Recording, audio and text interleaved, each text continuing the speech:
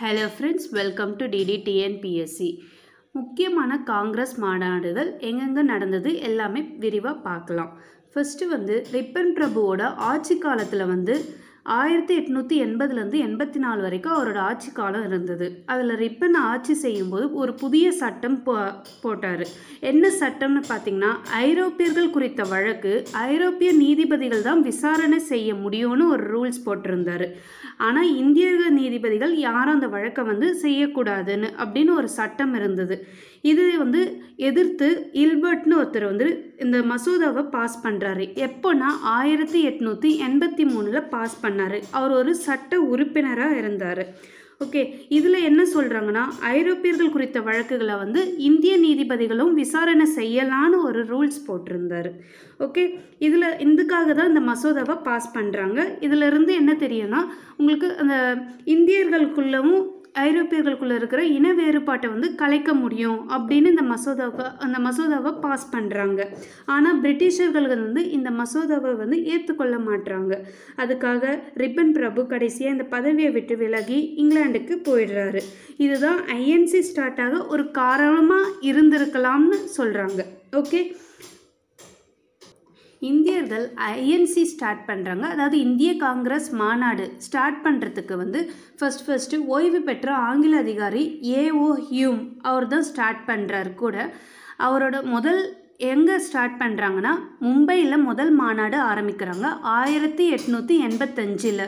தலைவர் யாருன்னு பார்த்தீங்கன்னா WC பானர்ஜி, அதாவது உமேஷ் சந்திர பானர்ஜி தான் முதல் மாநாடுக்கு தலைவராக இருக்கிறாரு. அது எப்போ ஸ்டார்ட் பண்ணுறாங்கன்னா 1885. இதில் 72 பிரதிநிதிகள் கலந்து கொண்டனர். இதில் எவ்வளோ பேர்னா 72 பிரதிநிதிகள் கலந்து கொண்டனர். முதல் தீர்மானத்தை கொண்டு வந்தவர் ஜி சுப்பிரமணிய ஐயர் கொண்டு வந்தார் முதல் தீர்மானம். ஓகே, முதல் தீர்மானம் கொண்டு வந்தது G Subramaniya Iyer. Hello friends, welcome to டிடிடிஎன்பிஎஸ்சி.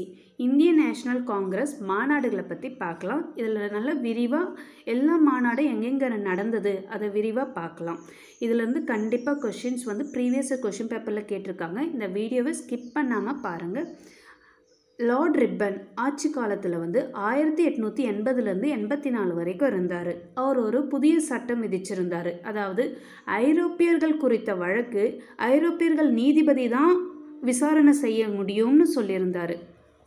இந்திய நீதிபதிகள் யாரும் வழக்கை செய்யக்கூடாதுன்னு ஒரு ரூல்ஸ் போட்டிருந்தாங்க. இதுக்காக இல்பர்ட் மசோதா பாஸ் பண்ணாங்க. எப்போனா 1883 பாஸ் பண்ணாங்க. அவர் இல்பர்ட் ஒரு சட்ட உறுப்பினராக இருந்தார். அவர் என்ன சொல்கிறாருன்னா, ஐரோப்பியர்கள் குறித்த வழக்கு இந்திய நீதிபதியும் விசாரணை செய்யலாம்னு ஒரு ரூல்ஸ் போட்டார். இந்த ரூல்ஸால் என்னென்னா, இதை பாஸ் பண்ணுறது இன வேறுபாட்டை பிரிக்க முடியாது. இன வேறுபாட்டில் கலைச்சிடலாம். அதாவது ஐரோப்பியர்களுக்கும் இந்தியர்களுக்கும் உள்ள இன வேறுபாட்டை கலைக்க வேண்டும்னு அவர் சொன்னார். இதை ஆங்கிலேயர்கள், அதாவது பிரிட்டிஷர்ஸ் இந்த மசோதாவை ஏற்றுக்கவே இல்லை. அதனால் ரிப்பன் பிரபு பதவியை விட்டு விலகி இங்கிலாந்து போயிட்டாரு. இதுதான் ஒரு ஐஎன்சி ஸ்டார்ட் பண்ணுறதுக்கு ஒரு தூண்டுகோலாக இருந்ததுன்னு ஒரு தீர்மானத்தை எடுத்துக்கிட்டாங்க. ஓகே, இப்போ ஃபஸ்ட்டு என்னென்னா, ஓய்வு பெற்ற ஆங்கில அதிகாரி ஏஓ ஹியூம் அவர் தான் இந்த ஐஎன்சியை ஸ்டார்ட் பண்ணுறாரு. ஓகே, இதுக்கு முதல் மாநாடு எங்கே நடக்குதுன்னா 1885 மும்பையில். தலைவராக இருந்தது உமேஷ் சந்திர பானர்ஜி, WC பானர்ஜி தான் ஃபஸ்ட்டு தலைவராக இருக்கிறாரு. எங்கே நடந்ததுன்னா மும்பையில். ஆக்சுவலாக இது பூனேயில் நடக்கணும்னு ஆரம்பித்தாங்க. ஆனால் அங்கே காலரா அந்த டைமில் இருந்ததுனால அந்த மீட்டிங் மாநாடை எங்கே மாற்றிட்டாங்கன்னா மும்பைக்கு மாற்றினாங்க. அங்கே 72 பிரதிநிதிகள் கலந்து கொண்டனர். 72 பிரதிநிதிகள் கலந்து கொண்டனர். இதில் முதல் தீர்மானம் ஜி சுப்பிரமணிய ஐயர் கொண்டு வந்தார். முதல் தீர்மானம் என்னன்னா, இந்தியாவில் ஆங்கிலேயரின் ஆட்சியை பற்றி விசாரணை நடத்துவது சம்பந்தமாக கொண்டு வந்தார். அதாவது அவங்களோட பற்றி தீர்மானமாக எல்லாத்தையும் கேட்கணும், அவங்களோட ஆட்சியை பற்றி விசாரணை செய்யணும்னு எடுத்துகிட்டு வந்தது ஜி சுப்பிரமணிய ஐயர் தான். முதல் தீர்மானத்தை கொண்டு வந்தது முதல் மாநாடில் 1885. தலைவராக இருந்தது உமேஷ் சந்திர பானர்ஜி. அடுத்து இரண்டாம் மாநாடு எப்போ நடந்ததுன்னா 1886 கல்கத்தாவில் யார் தலைவர்னா தாதாபாய் நவ்ரோஜி. தாதாபாய் நவ்ரோஜியை தான் இந்தியாவின் முதுபெரும் மனிதர்னு சொன்னாங்க. ஓகே, அவர் அப்படி தான் கூப்பிடுவாங்க. ரொம்ப வயசானவர், இந்தியாவின் முதுபெரும் மனிதர். பிரிட்டிஷ் நாடாளுமன்றத்தின் பொதுமக்கள் அவையில் முதல் இந்தியர். இவர் தான் பொதுமக்கள் அவையில் ஃபர்ஸ்ட் இந்தியராக இருந்தது இவர் தான். இவரோட புக் பார்த்தீங்கன்னா poverty and அன்பிரிட்டிஷ் rule in India. இந்தியாவோட வறுமை பற்றியும் இதில் என்ன ஆங்கிலேயரோட தன்மையற்ற ஆட்சி பற்றியும் இந்த புக்கில் தான் நூலில் அதிகமாக எழுதியிருக்காரு. ஓகே, அதாவது என்னென்னா செல்வ சுரண்டல் கோட்பாடு பற்றி கூறியுள்ளார். இதில் என்னென்னா செல்வ சுரண்டல் கோட்பாடு பற்றி இந்த புக்கில் கூறியிருக்காரு. அடுத்து மூன்றாம் மாநாடு. மூன்றாம் மாநாடு 1887 நடந்தது. எங்கன்னா சென்னையில். யாருன்னா முதல் முஸ்லீம் தலைவராக இருந்தது சையத் பக்ருதீன் தியாப்ஜி. இவர் தான் ஃபர்ஸ்ட் முஸ்லீம் தலைவர். கொஸ்டின் இதுதான் ரிலேட்டடாக கேட்பாங்க. யார் முதல் முஸ்லீம் தலைவர்? மாநாடு மூன்றாம் மாநாடில் முதல் முஸ்லீம் தலைவர் யாருன்னா சையத் பக்ருதீன் தியாப்ஜி. எப்போ நடந்ததுன்னா 1887. அடுத்து நான்காம் மாநாடு 1888 நடந்தது. எங்கன்னா அலகாபாத்தில். ஜார்ஜ் யூலே அவர் தான் தலைவராக இருந்தார். ஃபஸ்ட்டு முதல் ஆங்கில தலைவர். ஓகே, இவர் முதல் முஸ்லீம் தலைவர் யாருன்னா சையத் பக்ருதீன் தியாப்ஜி. அதுவே முதல் ஆங்கில தலைவர் யாருன்னு பார்த்தீங்கன்னா ஜார்ஜ் யூலே. எப்போனா 1888 நான்காம் மாநாடில். ஓகே, இப்போ ஐந்தாம் மாநாடு. ஐந்தாம் மாநாடு 1889 எங்கே நடந்ததுன்னா மும்பையில் சர் வில்லியம் வெபர்டா அவரோட தலைமையில் தான் நடந்தது. ஐந்தாம் மாநாடு 1889 சர் வில்லியம் வெபர்டா இவர் தான் தலைவராக இருந்தார். எங்கே நடந்ததுன்னா மும்பையில். அடுத்து பாருங்க 1896 கல்கட்டாவில் எம் ரஹமதுல்லா தான் தலைவராக இருந்தார். கல்கட்டாவில் நடந்தது. எப்போனா 1896. ஓகே, சயானி இந்த மாநாட்டில் தான் தேசிய பாடலான வந்தே மாதரம் பாடப்பட்டது. எம் ரஹமதுல்லா சயானி. ஓகே, இந்த மாநாட்டில் தான் தேசிய பாடலான வந்தே மாதரம் பாடப்பட்டது. 1882 பங்கிம் சந்திர சாட்டர்ஜி ஆனந்தமத் எனும் நாவலில் இடம்பெற்ற செய்யுளில் முதல் பாடல். இதில் இருந்து தான் இந்த பாடல் தேசிய பாடலான வந்தே மாதரம் எங்கேருந்து எடுத்தாங்கன்னா ஆனந்தமத். அவர் யார் எழுதுனதுன்னா பங்கிம் சந்திர சாட்டர்ஜி 1882 எழுதியிருக்காரு. அந்த நாவலில் இடம்பெற்ற செய்யுள் ஒரு பாடலில் தான் நம்மளுக்கு வந்தே மாதரமாக கொடுத்தாங்க. அது எந்த மொழினா சமஸ்கிருத மொழி. வந்தே மாதரம் எந்த மொழினா சமஸ்கிருத மொழியிலேருந்து எடுக்கப்பட்டது. ஓகே, நெக்ஸ்ட்டு 1905 பனாரஸில் கோபாலகிருஷ்ண கோகலே தலைவரில் பனாரஸில் இந்த மாநாடு நடந்தது. இதில் சுதேசி ஆதரவு கொடுத்தாங்க. சுதேசி ஆதரவு. ஓகே, யாருன்னா கோகலே தான் ஆரம்பித்தார். சுதேசி ஆதரவு. வங்க பிரிவினை எதிர்ப்பு தீர்மானம். இதில் வங்க பிரிவினை அதாவது பெங்காலை பிரித்தாங்க. 2 பார்ட்டாக பிரித்ததை அதுக்கு எதிர்ப்பு தெரிவித்தவங்க. யார் அப்போ இது ஆட்சியில் இருந்தாங்கன்னா கர்சன். 1905 கர்சன் தான் இந்த வங்க பிரிவினை கொண்டு வந்தார். அதை எல்லாரும் எதிர்த்தாங்க. ஸோ கோகலேவின் குரு யாருன்னு பார்த்தீங்கன்னா எம்ஜி ரானடே தான் கோகலேவின் குரு. அடுத்து 1906 யார் தலைவராக அந்த டைமில் இருந்தாங்கன்னா தாதாபாய் நவ்ரோஜி தான். கல்கத்தாவில் நடைபெற்றது மாநாடு. இதில் சுயராஜ்யம் என்ற வார்த்தையை முதலாக காங்கிரஸ் தலைவர் பயன்படுத்தினார். ஸோ இதில் தான் சுயராஜ்யம் அப்படின்னு ஒரு வார்த்தையை கொண்டு வந்தது தாதாபாய் நவ்ரோஜி தான். கல்கத்தாவில் 1906. ஓகே, 1907 சூரத் ராஜ்பிஹாரி கோஷ் இவரோட தலைமையில் சூரத்தில் 1907 மாநாடு நடந்தது. காங்கிரஸ் மாநாட்டில் கோகலே அண்ட் திலகர் தலைமையில் 2ஆக பிரிந்தது. இந்த சூரத்தில் நடக்கும்போது தான் சூரத் பிளவுன்னு ஒன்று வந்தது. அதாவது கோகலே தனியாகவும் திலகர் தனியாகவும் பிரிஞ்சிட்டாங்க. ஓகே, அதாவது மிதவாதிகள் தீவிரவாதிகள்னு அப்படியே 2 இதுவாக பார்ட்ஸாக பிரிஞ்சிட்டாங்க. 1909 லாகூரில் நடந்தது. யாரோட தலைமையிலனா மதன் மோகன் மலாவியா. ஓகே, லாகூரில் 1909 சமயத்தின் பெயரின் தனி இட ஒதுக்கீடு அளித்ததை காங்கிரஸ் ஏற்க மறுத்தது. ஓகே, இங்கே இட ஒதுக்கீடால் பிரச்சனைகள்லாம் வந்தது. ஸோ அதை ஏற்றுக்க மறுத்தாங்க. இந்த மதன் மோகன் மலாவியாவுக்கு 2014 பாரத ரத்னா விருது வழங்கப்பட்டது. இந்திய விடுதலை போராட்டத்தில் ஈடுபட்டதுக்காகவும் சிறந்த கல்வியாளருக்காகவும் இவருக்கு பாரத ரத்னா விருது வழங்கப்பட்டது 2014. இதெல்லாம் முக்கியமான கேள்வி, ஞாபகம் வச்சுக்கோங்க. 1911 அடுத்து 1911 கல்கத்தாவில் நடந்த மாநாட்டில் யார் தலைவர்னா பிஷன் நாராயணதார். இவர் தான் 1911 கல்கத்தாவில் நடந்த மாநாட்டில் இவர் தலைவராக இருந்தார். இந்த மாநாட்டில் தான் தேசிய கீதம் முதல்ல பாடப்பட்டது. தேசிய கீதம் முதல்ல பாடப்பட்டது எங்கன்னா கல்கத்தாவில் தான். அது தேசிய கீதம் ஒரு வங்காள மொழி. ஓகே, வந்தே மாதரம் சமஸ்கிருத மொழி, தேசிய கீதம் வங்காள மொழி. 1950 தான் ஜனவரி 24 அரசியல் ரீதியாக தேசிய கீதம் ஏற்கப்பட்டது. எப்போ ஏற்கப்பட்டதுன்னா 1950 ஜனவரி 24 அரசியல் ரீதியாக தேசிய கீதம் ஏற்கப்பட்டது.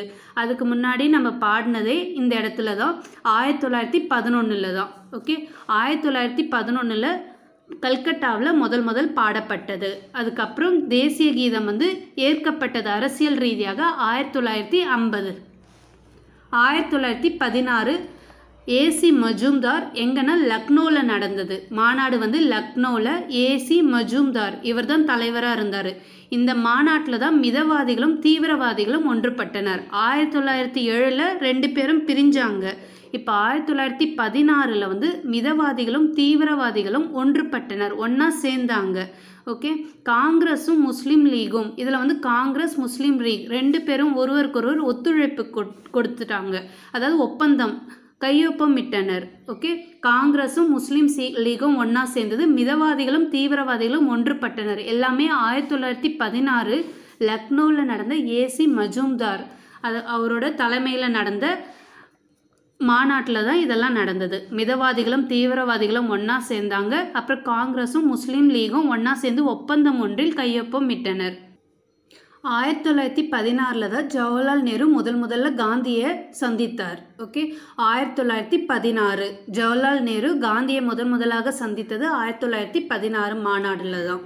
1917 ஆனி பெசன்ட் அம்மா தலைமையில் கல்கத்தாவில் நடந்த மாநாடு. ஓகே, காங்கிரஸின் முதல் பெண் தலைவராக யார் இருந்ததுன்னா அப்போது ஆனி பெசன்ட். இவங்க 1916 தன்னாட்சி இயக்கம் சென்னையில் தொடங்கினாங்க. 1916 தன்னாட்சி இயக்கம் சென்னையில் தொடங்கினது ஆனி பெசன்ட். இவங்க தியோசபிக்கல் சொசைட்டிங்கிறது 1893 தொடங்கினாங்க. இவங்களோட புக்ஸ் பார்த்தீங்கன்னா வேக்கப் இந்தியா, முக்கியமான நூல். ஆனி பெசன்ட்டோட முக்கியமான நூல் வேக்கப் இந்தியா. காமன்வெல் நியூ இந்தியா இவங்க ஆரம்பித்த நாளிதழ். காமன்வெல் நியூ இந்தியா, இது ரெண்டுமே அவங்களோட நாளிதழ்கள் காமன்வெல் நியூ இந்தியா. அப்புறம் பெனாரஸ் சென்ட்ரல் யூனிவர்சிட்டி பை ஆனி பெசன்ட். ஆனி பெசன்ட் தான் ஆரம்பித்தது பெனாரஸ் சென்ட்ரல் யூனிவர்சிட்டி ஆரம்பித்ததும் ஆனி பெசன்ட். 1920 நாக்பூரில் நடந்த மாநாட்டில் யார் தலைவர்னா சி விஜயராகவச்சாரியார். இவர் தான் தமிழ்நாட்டின் மிதவாதத்தின் தந்தைன்னு கூப்பிடுவாங்க. சி விஜயராகவச்சாரியார். ஓகே, தமிழ்நாட்டின் மிதவாதத்தின் தந்தை. இவர் ஃபர்ஸ்ட் எங்கே மாநாட்டில் போனார்னா நாக்பூரில் 1920 நாக்பூர். காங்கிரஸின் அரசியலமைப்பில் சீர்திருத்தம் மேற்கொள்ளப்பட்டது. இந்த மாநாடு அப்போ தான் காங்கிரஸின் அரசியலமைப்பில் ஒரு சீர்திருத்தம் மேற்கொள்ளப்பட்டது. 1922 கயாங்கிற இடத்துல சிஆர் தாஸ் தலைவராக இருந்தார். அங்கே தான் மாநாடு நடந்தது. 1922 சுயராஜ்ய கட்சி துவக்கம். சிஆர் தாஸ் தான் தலைவராக இருந்தார் இந்த சுயராஜ்ய கட்சி துவக்கம்க்கு. 1924 பெல்காம் மகாத்மா காந்தி ஒரே மாநாடு. மகாத்மா காந்தி தலைவராக இருந்தது எப்போனா 1924 பெல்காம்ங்கிற இடத்துல தான் மாநாடு நடந்தது. அதில் காந்தி பங்கேற்ற முதல் ஒரே மாநாடு எதுன்னா இது மட்டும்தான். இதில் மட்டும்தான் மகாத்மா காந்தி ஒரே மாநாடு கலந்து கொண்டது, தலைவராக இருந்தார். 1924 பெல்காம் மகாத்மா காந்தி இருந்த ஒரே மாநாடு இதுதான். 1925 கான்பூரில் நடந்த மாநாடு தலைவர் யாருன்னு பார்த்தீங்கன்னா சரோஜினி நாயுடு அம்மையார். அவங்க தான் முதல் காங்கிரஸின் முதல் இந்திய பெண் தலைவர் இவங்க. ஆனி பெசன்ட் வந்து முதல் பெண் தலைவர் அவங்க. ஆனி பெசன்ட். இந்திய பெண் தலைவர் யாருன்னா சரோஜினி நாயுடு. 1925 கான்பூரில் நடந்த மாநாட்டுக்கு தலைவராக இருந்தாங்க. இந்தியாவின் முதல் பெண் ஆளுநர்னாவும் சரோஜினி நாயுடு தான் முதல் பெண் ஆளுநர். இவங்கள தான் இந்தியாவின் நைட்டிங்கேல்னு சொல்லுவாங்க. ஓகே, கூப்பிடுறது வந்து இந்தியாவின் நைட்டிங்கேல் யாருன்னா சரோஜினி நாயுடு. இவங்களோட February 13 தான் நேஷ்னல் உமன்ஸ் டேன்னு கொண்டாடப்படுறது.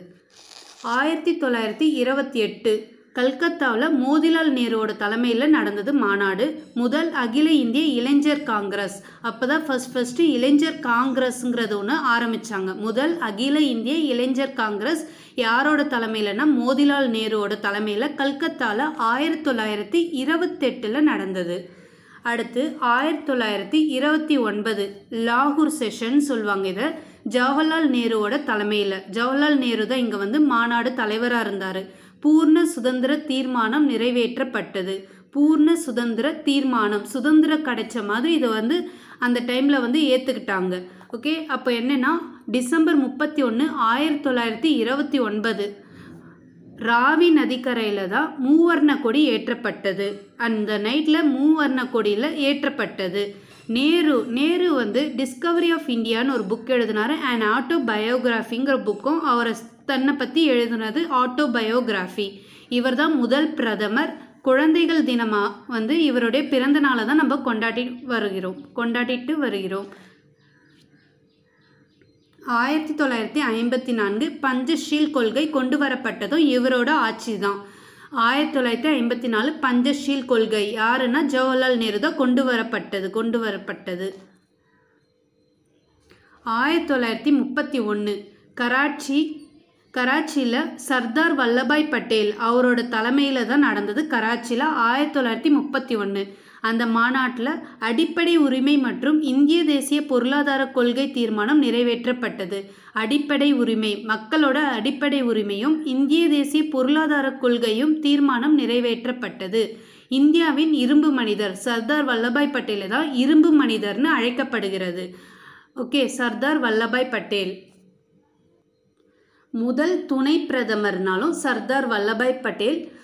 உள்துறை அமைச்சர், முதல் உள்துறை அமைச்சர் சர்தார் வல்லபாய் பட்டேல். 3 மாகாணங்களை இணைத்தவர். இவர் யாரும் ஒத்துக்காத நேரத்துலையும் இவர் வந்து மற்றவங்களை சேர்க்க வச்சது. மாகாணங்களை இணைத்தவரும் 3 மாகாணங்கள். யாருன்னா சர்தார் வல்லபாய் பட்டேல். குஜராத்தில் இப்போது 3000 கோடியில் சிலை அமைக்கப்பட்டது. யாருக்காக? சர்தார் வல்லபாய் பட்டேல். அவரோட பிறந்த நாள் October 31 ராஷ்ட்ரிய ஈக் திவாஸ் அப்படின்னு கொண்டாடப்படுகிறது. அவரோட பிறந்த நாளான October 31. அடுத்து 1934 பம்பாயில் ராஜேந்திர பிரசாத் தலைவராக இருந்தார். ராஜேந்திர பிரசாத் தலைவராக பம்பாயில் 1934. காங்கிரஸ் சோசியலிச கட்சி துவக்கம். இவர் தான் காங்கிரஸ் சோசியலிச கட்சி துவக்கம் ஏற்பட்டதும் இந்த மாநாடு அப்போ தான். இந்தியா டிவைடட்ங்கிற புக்கை எழுதினது ராஜேந்திர பிரசாத். இந்தியா டிவைடட் அப்படின்னு ஒரு நூல் எழுதினார். அது நூல் எழுதியவரும் ராஜேந்திர பிரசாத். 1937 பேஷ்பூர், அதுக்கும் தலைவராக இருந்தது ஜவஹர்லால் நேரு தான். எங்கே நடந்ததுன்னா பேஷ்பூரில் 1937. இதுதான் முதல் கிராமத்தில் நடைபெற்ற முதல் காங்கிரஸ் கூட்டம். இதுதான் ஒரே கிராமம். ஃபர்ஸ்ட் கிராமத்தில் நடந்த கூட்டம் எதுனா பேஷ்பூரில் தான் ஜவஹர்லால் நேரு தலைவராக இருந்தார். 1937. இது ரொம்ப ரொம்ப முக்கியமான கேள்வி, பார்த்துக்கோங்க.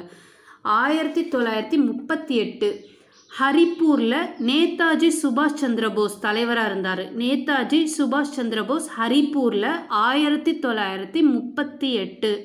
ஓகே, திட்ட கமிஷன் நேரு தலைமையில் உருவாக்கப்பட்டது. இந்த டைமில் தான் திட்ட கமிஷனும் நேரு தலைமையில் உருவாக்கப்பட்டது.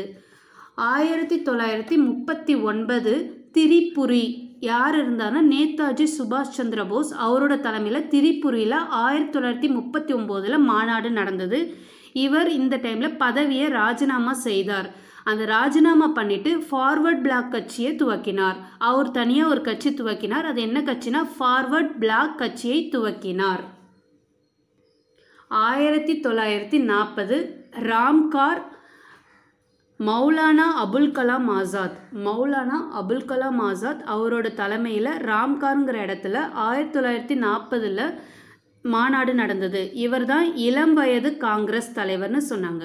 மௌலானா அபுல் கலாம் ஆசாத் தான் இளம் வயது காங்கிரஸ் தலைவர். 1946 நம்மளுக்கு சுதந்திரத்துக்கு முன்னாடி கடைசியாக நடைபெற்ற ஒரே மாநாடு இதுதான். மீரட்டில் ஜேபி கிருப்லானியோட தலைமையில் சுதந்திரத்துக்கு முந்தைய காங்கிரஸின் கடைசி கூட்டம் எங்கே நடந்ததுன்னா மீரட்டில் 1946 நடந்தது. அடுத்து நம்மளுக்கு சுதந்திரம் கிடைச்சதுக்கு அப்புறம் ஒரு மாநாடு நடந்தது 1947 ஜெய்ப்பூரில். பட்டாபி சித்தாராமையா அவரோட தலைமையில் ஜெய்ப்பூரில் 1947 சுதந்திரத்துக்கு பிறகு காங்கிரஸின் முதல் கூட்டம்.